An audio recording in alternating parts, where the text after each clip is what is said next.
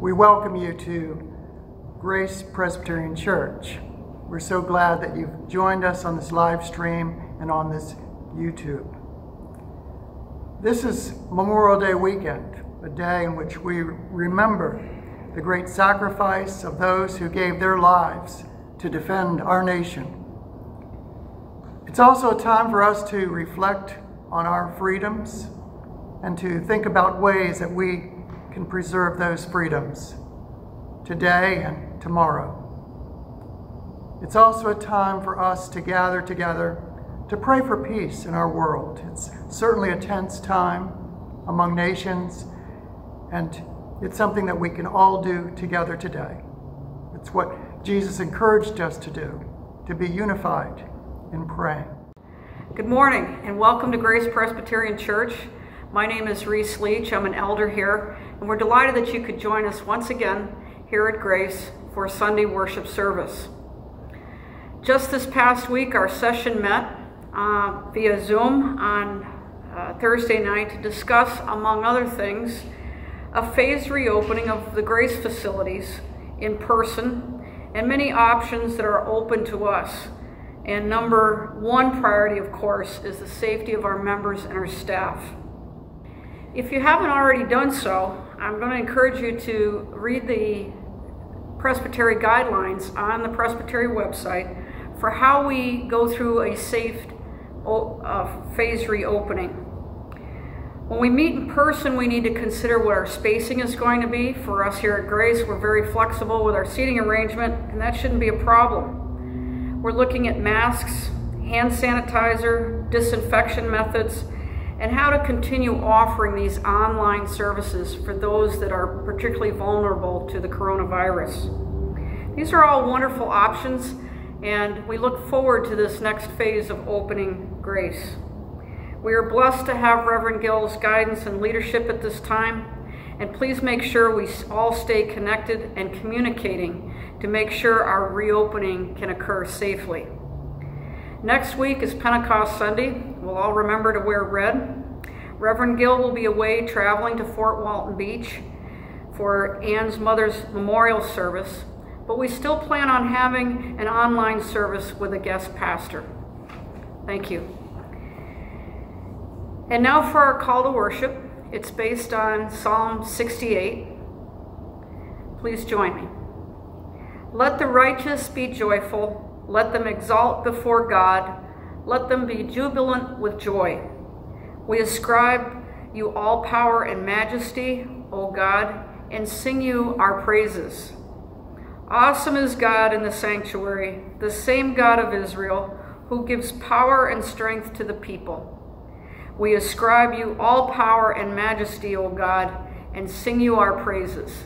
Let us worship God by singing hymn number 799 for those of you that have a hymnal at home, America the Beautiful. And yes, she is.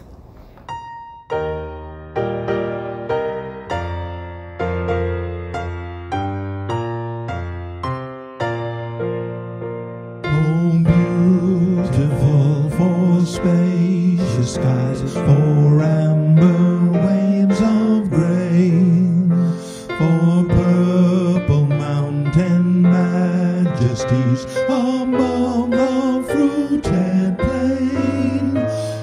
America, America, God shed his grace on thee, and crowned thy good with brotherhood from sea to shining sea.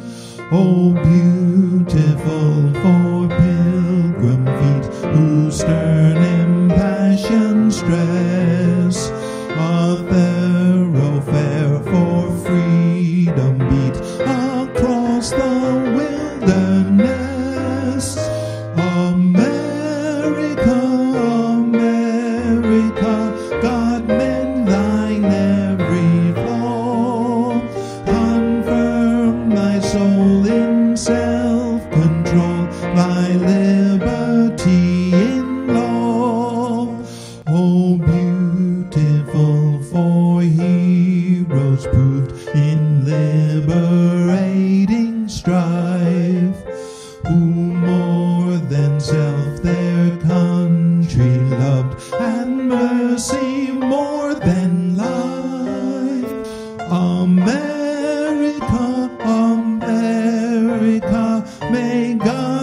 like gold refine, till all success be nobleness and every gain divine.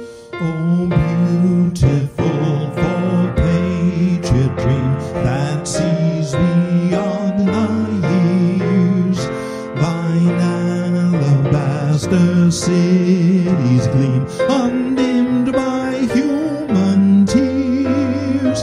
America, America, God shed his grace on thee and crown thy good with brotherhood from sea to shining sea. Thank you, Brad. That was really beautiful. Please join me in the prayer of adoration. We sing praises to you, O God. We raise a psalm in your honor. You clothe us in all goodness. We are draped in accordance with your design. As you have sent Jesus Christ to make your will known, you promise your Holy Spirit to guide us along your path. As your holiness fills our halls, hear us as we worship your name. Amen. And now I'd like to offer the prayers of the people. On this Memorial Day weekend, thank you, Lord, for all those who have served our country and gave the ultimate sacrifice so that we could be free.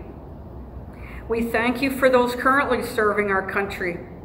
We ask for your protection for our brave sons and daughters at home and abroad. Lord, we continue to ask for strength and healing in this time of pandemic. Your sheltering care has kept us hopeful that we will be able to worship in person again soon. We ask for healing and restoration for Donna Williamson, Jeff and Valerie Hester, the Bahari family, and many others, friends and members of Grace. We ask your blessings on the high school and college graduating class of 2020. We offer prayers for our leaders in dealing with the pandemic and opening our communities safely and with common sense. We pray that the people of Venezuela can soon have fair leadership, and we pray that you strengthen Grace and guide us into a new era of relevancy in our community. And now please join me in the Lord's Prayer. Our Father, who art in heaven, hallowed be thy name. Thy kingdom come, thy will be done on earth as it is in heaven. Give us this day our daily bread, and forgive us our debts as we forgive our debtors. And lead us not into temptation, but deliver us from evil. For thine is the kingdom, and the power, and the glory forever. Amen. And now please join me in the prayer of confession. Merciful God, we confess that we have not loved you with our whole heart. We have failed to be an obedient church. We have not done your will. We have broken your law. We have rebelled against your love. We have not loved our neighbors, and we have refused to hear the cry of the needy. Forgive us, we pray. Free us for joyful obedience. Through Jesus Christ our Lord. Amen. And now may the grace and the love of Jesus Christ remind you that our sins are forgiven. I'll now be reading our affirmation of faith. We trust in Jesus Christ, fully human, fully God. We trust in God, whom Jesus called Abba, Father. We trust in God, the Holy Spirit, everywhere the giver and renewer of life. Glory be to the Father, and to the Son, and to the Holy Spirit. Amen. And now Brad will play hymn number 79, My Jesus, I Love Thee.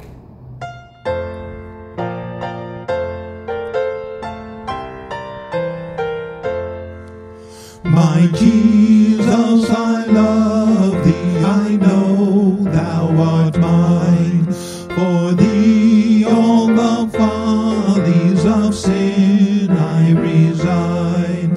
My gracious precious Redeemer, my Savior art thou. If ever I love thee, my Jesus, 'tis now. I love thee because thou hast first loved me, and purchased my pardon on Calvary's tree. I love thee for wearing the thorns on thy brow. If ever I love thee, my Jesus, 'tis now. I love thee in life, I will love thee in death, and praise thee as long as thou lendest me breath, and say when the death dew lies cold on my brow, if ever I love thee, my Jesus, 'tis now. In mansions of glory and endless delight, I'll ever adore thee in heaven so bright. I'll sing with the glittering crown on my brow. If ever I love thee, my Jesus, 'tis now. And now it is time for our tithes and offerings. We're so grateful that we have Brad to play his beautiful music for us. We encourage you to send in your tithes and donations to the church office at 1844 Hypoluxo Road, Lantana, Florida 33462. You make the work of the church continue. Thank you.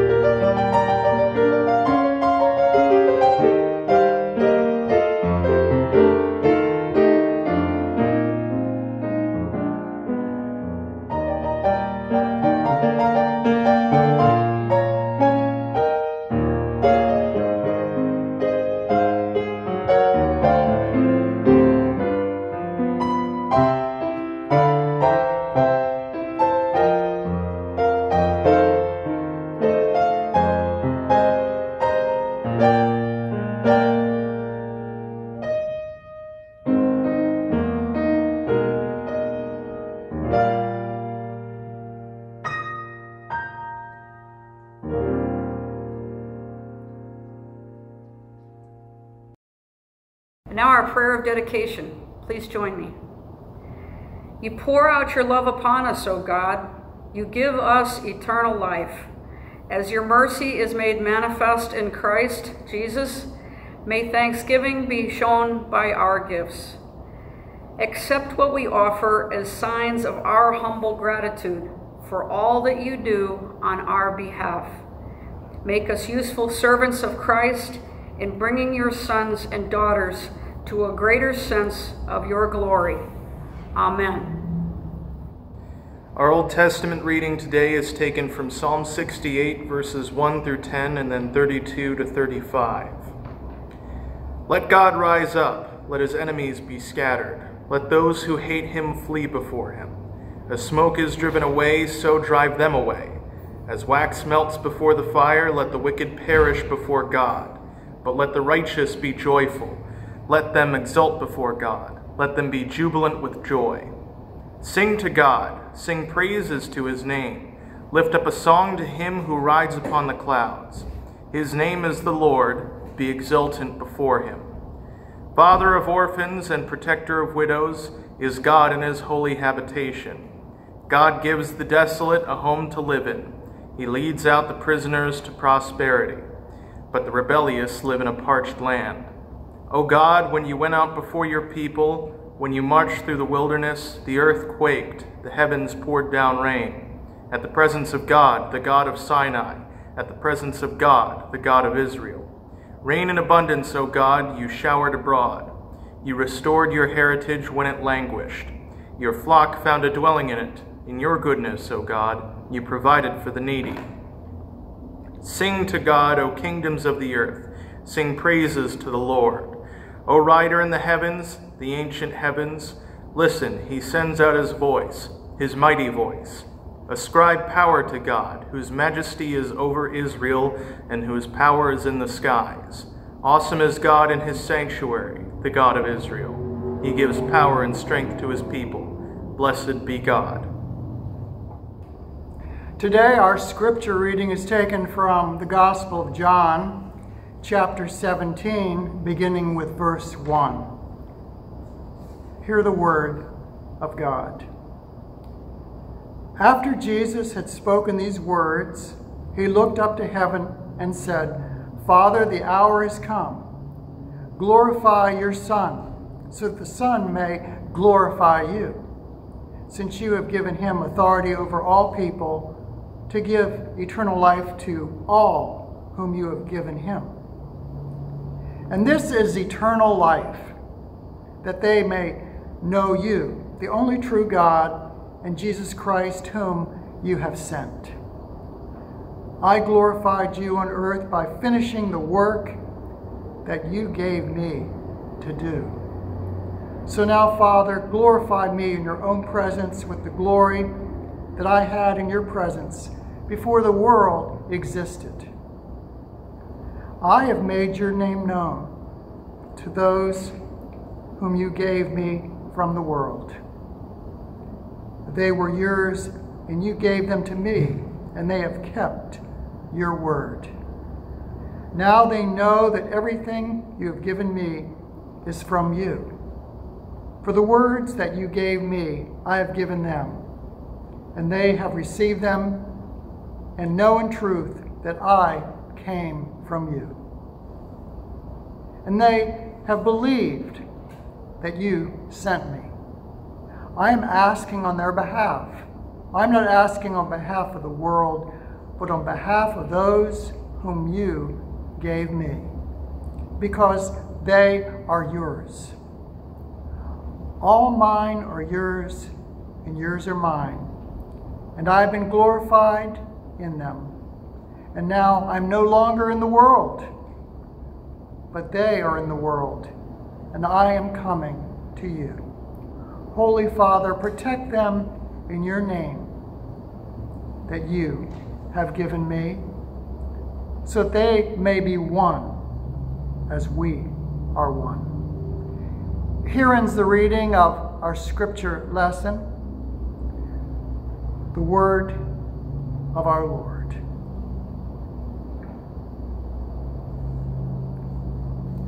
When I was a teenager in the 1960s, a friend of mine, Patty Laughlin, in high school, invited me to go to my first concert. It was really a club in Georgetown, Washington, D.C. And she said, there's a singer there that I think you would really enjoy. And I said, well, who is it? And she said, well, he's a blues singer. And I don't really know how to describe the blues to you, but he's really good, and his name is B.B. King. B.B. King, who would be later known as the King of the Blues. And so we go down to this small club, and B.B. King is sitting right in front of us, and he's got this guitar. He calls it Lucille. And he played these wonderful songs, and all he would be sweating and showing such emotion as he would sing the blues about a little baby crying and how he was that way in love when he was left behind. And he sang a classic song, which would become just a really great classic in the world of music. The Thrill Is Gone. And it's all about forsaken love. Now that it's over, all I can do, he sang, all I can do is wish you well. And he would sing that almost as a scream. It was so powerful. And it was something that would send chills down your back. And I never forgot it. Now that you're gone, all that I can do is wish you well.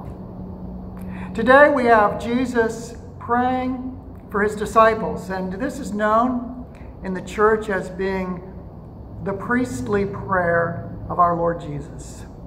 He's praying for his disciples, and he's wishing them well for the future.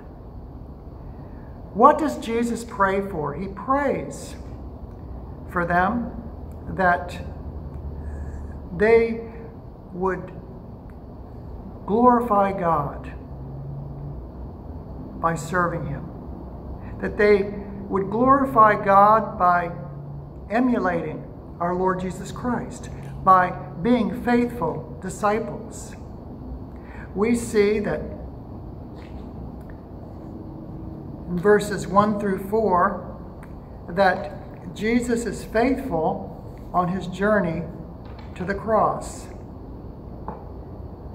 It says, after Jesus had spoken these words, he looked up to heaven and said, Father, the hour is come. Glorify your Son, so that the Son may glorify you, since you have given him authority over all people to give eternal life to all whom you have given him. And this is eternal life, that they may know you, the only true God, and Jesus Christ whom you have sent. I glorified you on earth by finishing the work that you gave me to do. And that is our key verse. I completed that work that you gave me to do, Father.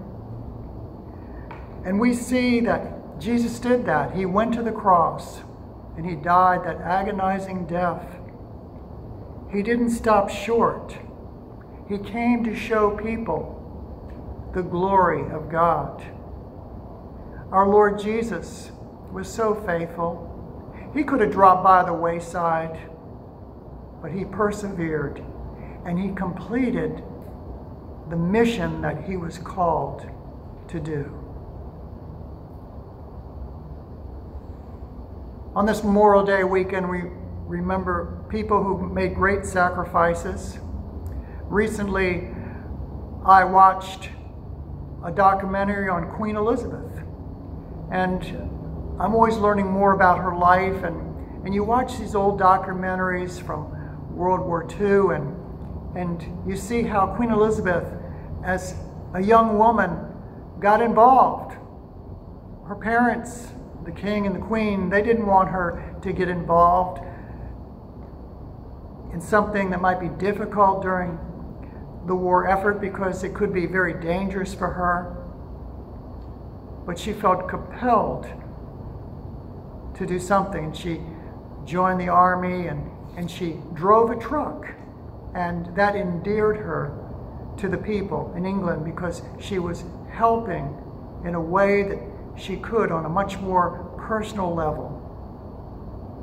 The documentary points out how there was a terrible time when the Nazis were sending over planes that were controlled remotely, and they were crashing in like drones, and how some of these planes headed right for Buckingham Palace. And the Queen said, there you are at dinner and you hear a plane flying above you, and you know that it shouldn't be there, and suddenly there's dead silence. And all of a sudden, there was an explosion. The royal family could have been killed at that moment, but the plane had dropped over into another section of the palace. It took a lot of courage for people to be strong during World War II. And what was very sad to see was just how many children that were killed with these bombs that were unleashed. During this time, many of the children were very brave. Some of them were messengers. One young boy by the name of Derek Balfour from Brighton would ride his bicycle and deliver messages to the different outposts along the way so that the people in Great Britain would know how to protect themselves and prepare the troops. And one day when he was delivering a message, a bomb exploded and he was mortally wounded. And Derek said as he was dying, "Tell them my name is Derek Balfour, and tell them I delivered the message." What courage this young boy had. He was faithful and gave his life for the cause. And we see that that's what our Lord Jesus Christ did. He was faithful, and he gave his life on the cross so that God might be glorified. We see how much God loved us, and we don't understand all of this, but we know that God gave everything. He gave the gift of his only Son, Jesus, to us. And sadly, people rebelled, and he was crucified on a cross. But we see the great love and the great gift that God gave to us. And Jesus is praying that what he does glorifies God forever. And it does. We see, too, in verse 11, that Jesus prays these words. He says, "And now I am no longer in the world, but they are in the world, and I am coming to you, Holy Father. Protect them in your name." The Lord is praying that we would be protected. And that's important to remember. I feel that right now, that we are a distance apart. Every day is a part of living in strange days. We never know quite what's going to happen with this invisible enemy out there, this coronavirus. But we know that the Lord is holding us together through the Advocate, the Holy Spirit, who is with us and binds us together. And we are grateful that we can have comfort and peace in our hearts, knowing that ultimately God is with us and that we will be triumphant. Now the rest of that verse says, "Protect them in your name, Lord." And I pray that they may be one as we are one. That they may be one as we are one. Our Lord Jesus Christ is praying for unity. And how important that is in the life of a church. We are all different. We come from different backgrounds. We're all very different. Some of us like contemporary music, some of us like classical music. Some churches have opera singers sing in the choir. Some people have folk singers. Some people have amazing gospel music. We all have different tastes. But what brings us all together is our unity in our Lord Jesus Christ. As a pastor through the years, I've always encouraged church leaders to stay focused upon our Lord Jesus Christ. Not to think about themselves or what would be best for them, but what's best for the people of God. What would be pleasing in the eyes of our Lord Jesus? Our vision must always be upon our Lord Jesus. And in that way, we can strive to be unified. It makes us stronger as a church, as the body of Christ. Somebody who historically was amazing to me was Susanna Wesley. 300 years ago, she was a young girl, just 13, and she announced to her parents that she no longer wanted to be a Puritan, but she wanted to join the Anglican Church. And that was amazing that somebody that young would make that kind of statement, but they said, that's fine. And she went on to join the Anglican Church, and later on she met her husband there, and he was a minister in the Anglican Church, and they went off to Epworth, and she had a number of children. At least 10 of them lived to be adults. And as she was raising the children in this small village of Epworth in England, she was very devoted to the children. She always took time each day to spend time with each one, and she would pray with them. She was an amazing woman.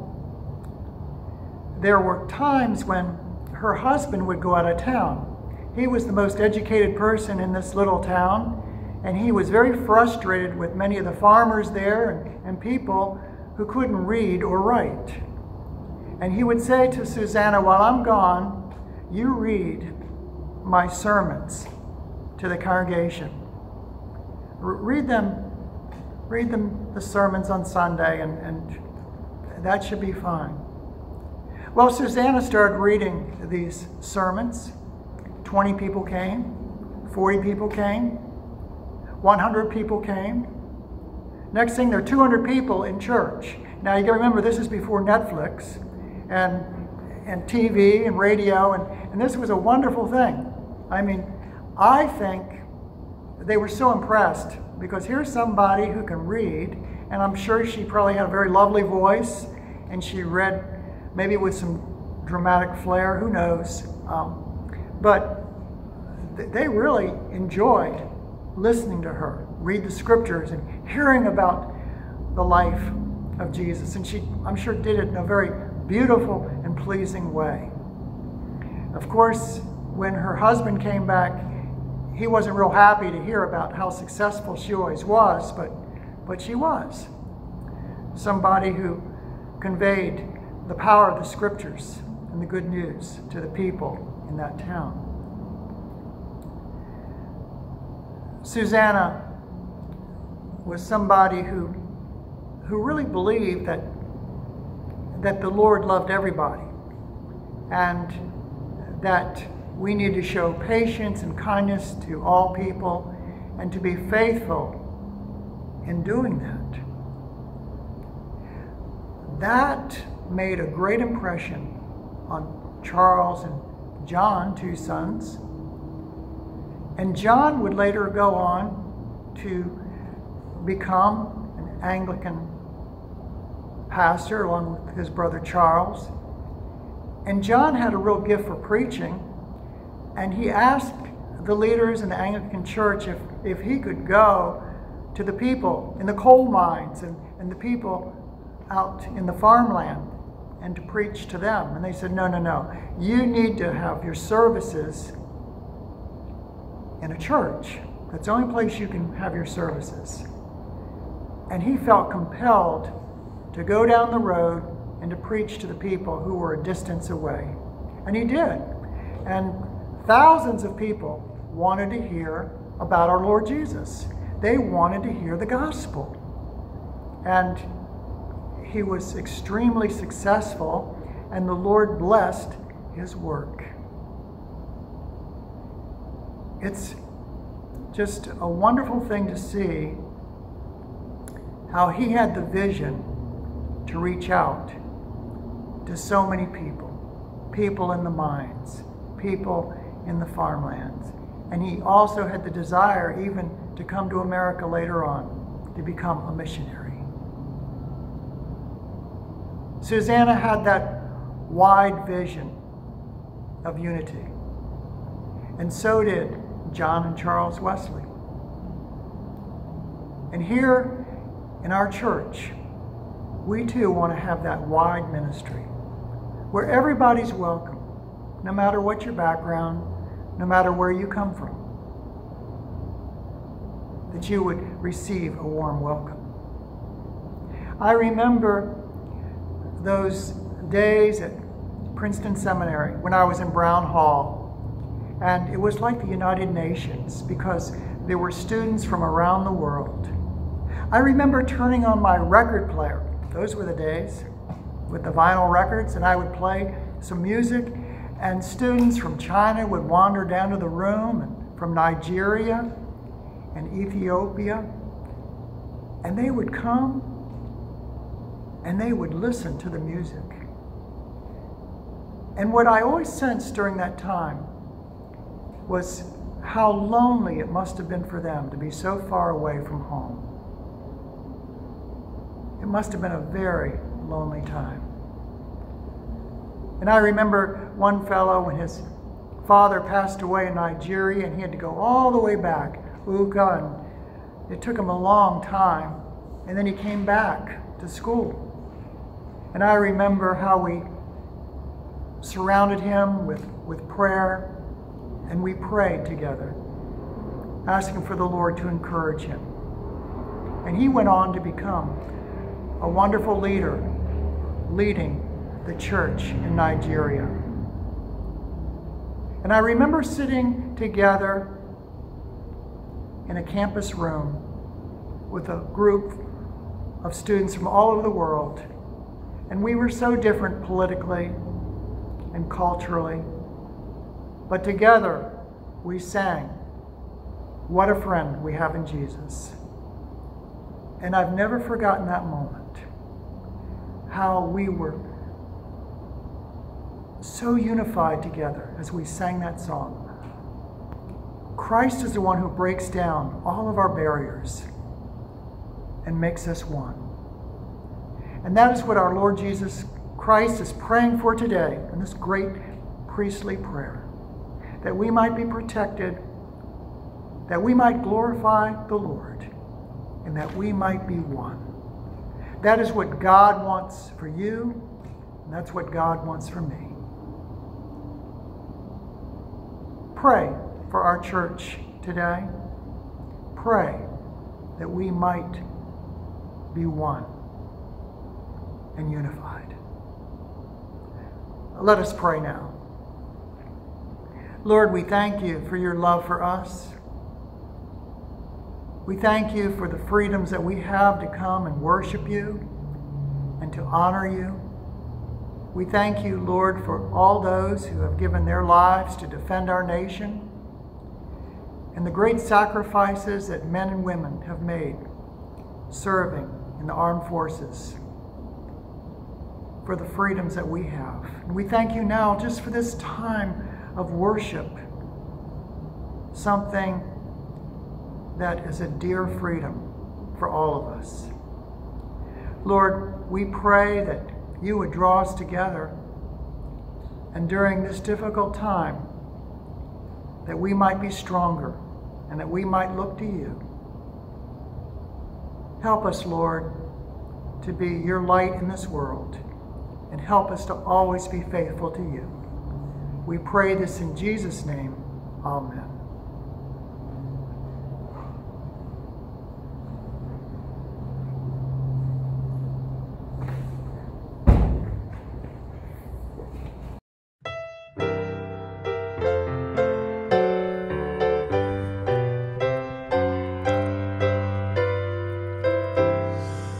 Eternal Father, strong to save, whose arm hath bound the restless wave, who bids the mighty ocean deep its own appointed limits keep. Oh, hear us when we cry to thee, or those in peril on the sea. O Christ, the Lord of hill and plain, o'er which our traffic runs amain, by mountain pass or valley low, wherever, Lord, our brethren go, protect them by thy guarding hand from every peril on the land. O Spirit, whom the Father sent to spread abroad the firmament, O wind of heaven, by thy might save all who dare the eagle's flight, and keep them by thy watchful care from every peril in the air. O Trinity of love and power, our brethren shield in danger's hour, from rock and tempest, fire and foe, protect them wheresoe'er they go. Thus evermore shall rise to thee glad praise from air and land and sea.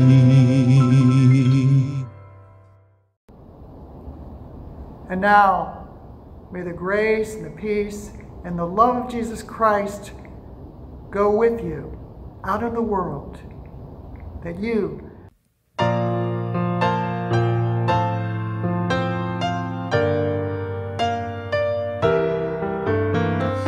Go now in peace, never be afraid.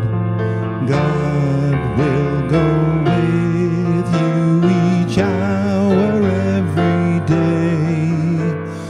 Go now in faith, steadfast, strong and true.